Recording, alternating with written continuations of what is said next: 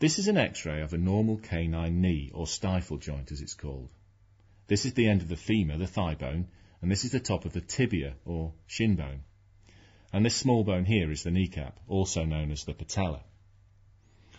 Now, this is a canine knee with established osteoarthritis. You can see these bony proliferations, the osteophytes, around the margins of the joint, giving a roughened outline to the ends of the bones. Compare the normal joint and the osteoarthritic joint together.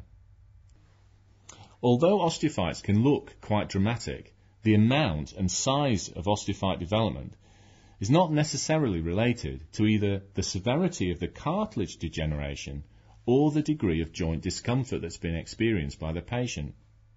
Another very important point is that just because a joint may show some changes of osteoarthritis, it does not mean that it is arthritis that is definitely causing the lameness.